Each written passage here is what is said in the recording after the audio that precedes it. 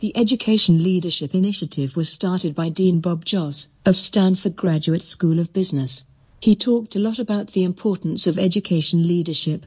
Education leaders need to be dynamic and entrepreneurial change agents. Managing is not enough. Increasingly, leaders must rise to the challenge of changing their organizations through innovative, problem-solving strategies. So we are combining forces from our School of Education and School of Business to support the development of management skills and leadership capacity for current superintendents and other central office leaders.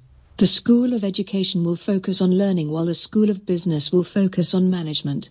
Now many institutes are providing education leadership learning opportunities, for profit or non-profit. We want to make sure that here at Stanford, we are not only delivering the services but with good quality.